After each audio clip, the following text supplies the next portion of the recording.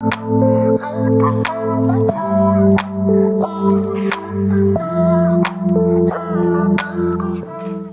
guys, welcome back to my channel. If you are new, I'm Zanita. Please make sure you do me a favor, hit the subscribe button, hit the thumbs up, turn your notification bell on so you will know when I post. Please leave me a comment down below, and of course, if this is not your cup of tea, pass it along.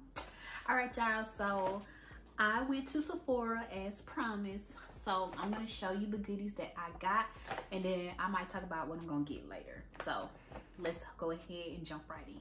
Okay, y'all, so there is a lot of stuff in this bag, and there's no rhyme or reason to why I bought what I bought. Well, maybe there's a little, but I'm just gonna show you what I do have. So we're gonna start with the two biggest items that I see. So I have the Sephora.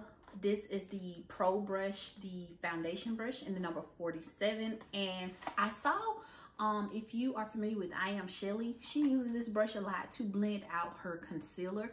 And I was like, oh, that is such a cute brush. And it's small enough to get underneath your eyes. So why not? And the Sephora collection is 30% off. So I have that Pro Brush. Then I have another one, which is the Pro Brush 98. This is a highlight brush.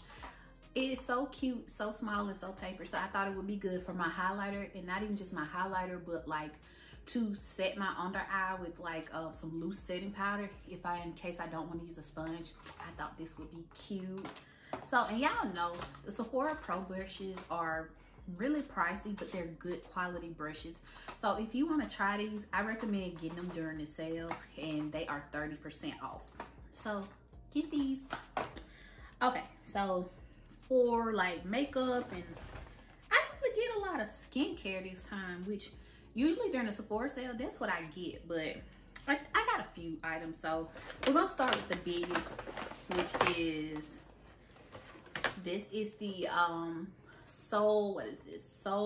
Janeiro, the Elasti-cream, and this is their new scent, the Flor cream. It's enriched with retinol, mimicking cacao oil and plant collagen.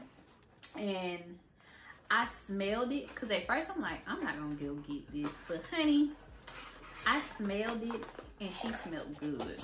This is what she looks like. And well, let's take this off. And get, oh, she thick. She's thick. But that's what it looks like. As soon as you open it, it smells like spring. Like, it just smells like spring and summer and all of that. So I will let you guys know how this works out for me, because I've never used that cream before, and I actually wanted a smaller size, but they were sold out. Y'all have gotten it already. Okay, next I did get sunscreen, and I got the Supergoop Unseen sunscreen with SPF 40.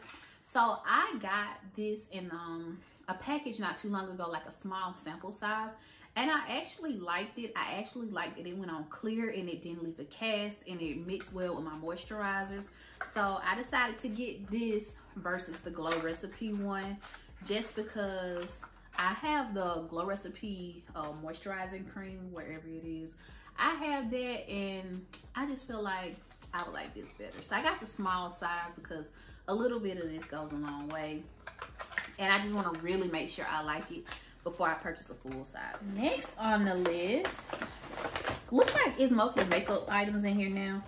I did get the Fenty Pro Filter Instant Touch Retouch Primer. This is the soft matte one. So I've never used the Fenty primer, and I really want to try it because I kind of want to do like a full face of Fenty in a video for y'all. So I got this primer. If y'all have used it, let me know. But I got a mini because I have a drawer full of primers, and I actually need to do a decluttering video with y'all. Y'all don't even want to see what's over here that needs to come out, but we got to do it. Next from Fenty, I got the Stunna lip paint in the shade Uncensored. So if you are an OG and you've been following me, then you know, like a couple months ago, back during the holidays, I had the Dior lipstick, the liquid lipstick, and I got it and I think it was like, or it's a red color. I don't know where it is, but I think it's in my purse. But anyway, I got it. I liked it. It wasn't like for me like that blue red. It had just like a slight orange to it when it dried, but I got uncensored because they said this is supposed to be like a true red, and I just really want to try it. But it also too looks like under the light it has that oranginess to it. So if y'all have used this before, let me know. So I'm hoping this is worth it. But it looks cute on everybody else, and it's Rihanna. I love Rihanna, so even if I don't like it, I might keep it. You shouldn't do that. If you don't like something, take it back, y'all. Take it back. Okay, next is also Rihanna. I got the Fenty Icon lipsticks. So I only got one. I got the shade Mother Lover, which is like this nude pinky shade, and I feel like I'm gonna have a hard time putting this together, but this of course is the lipstick. And I know y'all probably seen mad reviews on this, but this is the shade I got. And then of course I bought the case for it because why not? Although these are cute to travel with in a purse like that, but I got the case for it, and I know y'all have probably seen this case. This case looks kind of complicated. And yeah, look. I don't even know how this is gonna work out, but yeah, I ain't got time. We'll figure it out. I don't know. I'll let y'all know how that goes.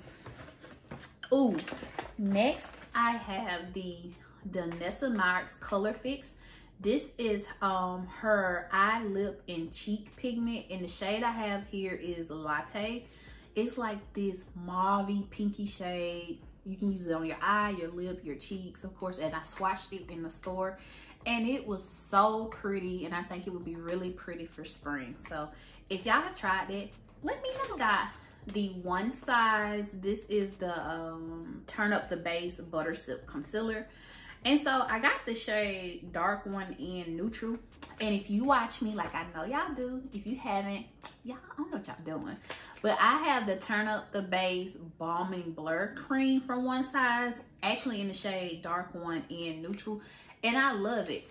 But when I swatched this concealer in the store, I realized that it's not the same shade as the foundation. So I'm thinking this is, they don't really coincide, but like, you know how some foundations have the matching concealers, but the number shows you what your brightening concealer should be versus what it, you know, if it should be your like your skin tone. Y'all know what I'm trying to say.